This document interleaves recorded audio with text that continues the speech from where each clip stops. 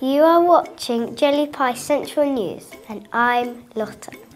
With me is Marianne Levy, the amazing author of Ellie May. What does Ellie May do to make you laugh? Well, Ellie May makes me laugh the most when she does things that are incredibly inappropriate for where she is.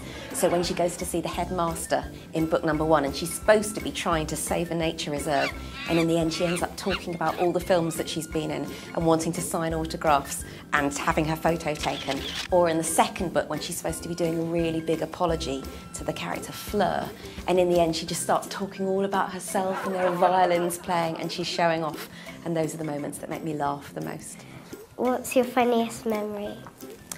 My funniest memory, and Lotte, I've never told anybody else this, so I hope you won't put it on the internet or anything like that. My funniest memory is my first memory. Normally, people often ask you, what's your first memory from when you were really, really little? And I can never tell anyone what my first memory was, but I'm going to tell you. It was when I was really little, a baby probably, and I was in the bath and I was splashing around and my mum was there and she was washing my hair.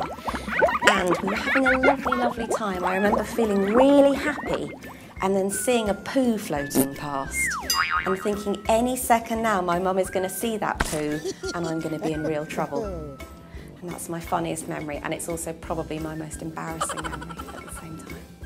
What's your funniest joke?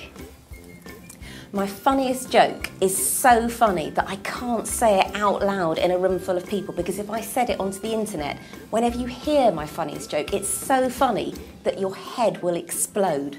But would you like me to say it to you, Lotte? Okay,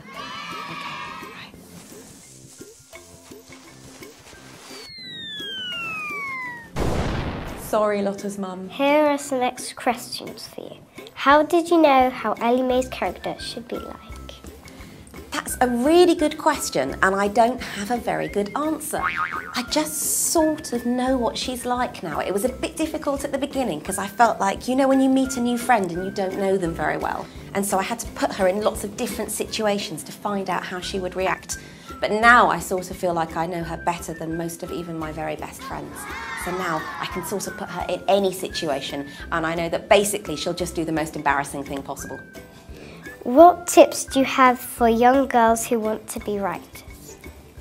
I've got 2 big tips for young girls and young boys who want to be writers. The first one is to read. Read and read and read, and read in your bedroom at night even after your mum and dad have told you to go to sleep, and read at the table when you're eating your dinner, and read in the bath, read on the toilet. You can get lots of good reading done on the toilet. And careful not to drop your book though. And the second thing I would say is to keep a diary and write down all the amazing things that happen to you. And sometimes you can write down some amazing things that you'd like to have happen to you that haven't happened yet. And you'll find you're turning into a writer. Thank you, Marianne. That's it from Jelly Pie Central. See you next time.